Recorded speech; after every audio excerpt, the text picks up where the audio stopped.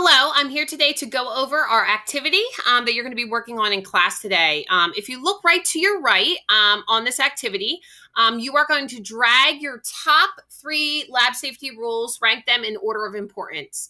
Number 1 is the most important. So you have these 5 that are listed. Again, it's just a matter of preference based on what you think. 1 most important, 3 still important, just not as important as 1 or 2. And then tell me why. That means justify your answer. Give me 1 to 2 sentences as to why you think that.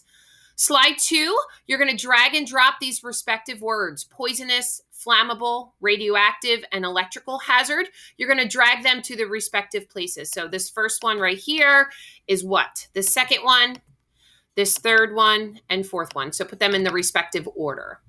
Next one is you are going to write a sentence using these words that we actually have talked a lot about this week on dealing with lab safety. So hazard, prevent, laboratory, and then procedure.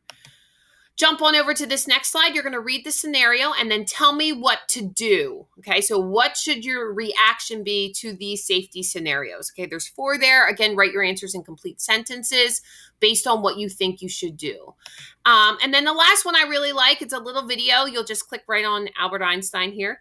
And you're just going to tell me 3 safety rules that you recall from the video. Okay, so watch it in its entirety. I think it's only like 3 or 4 minutes.